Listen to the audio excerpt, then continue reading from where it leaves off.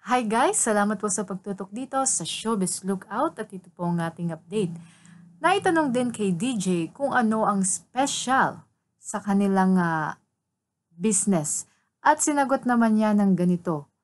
Ano naman dito, very relaxing. Siyempre yung team ng lugar talagang yung mga music, old school talaga. Dito parang community tayo, di ba? Pwede nga daw makiupo at tumambay. Naitanong naman kay Kathryn kung ilang taon na ang cut nails na business nila. Sinabi nga niya na magti 3 years na. Wow! At may 8 branches na nga sila at napawaw na lang ang press dahil nga sa loob ng 3 taon ay 8 agad ang branch ng kanyang business na cut nails. Natanong din si Kathryn kung paano niya natututukan ang 8 branches ng cut nails. Siyempre, iba't ibang lugar yun, di ba? At bawat branch ay may mga staff. Sagot naman ni Kathryn na si Tita Min at ang kanyang kapatid ang nakatutok talaga doon. Sinabi nga na part siya ng business, pero dahil nga may mga taping siya at shooting, hindi niya talaga maaasikaso kaya nagpapasalamat siya dahil nandyan ang kanyang magulang at kapatid.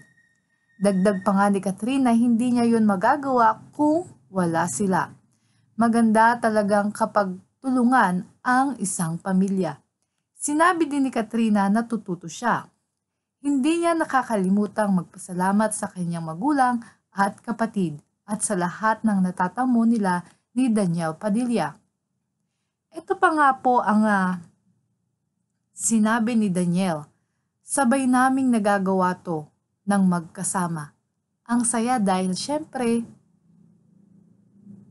hindi mo lang siya partner sa business, partner ko siya sa buhay ko. So, very blessed and very thankful man.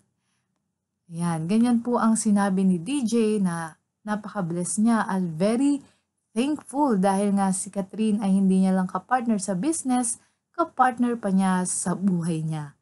At dyan po nagtatapos ang ating balitaan. Kung nagustuhan niyo po, huwag niyo pong kalimutang mag-like, share, and subscribe.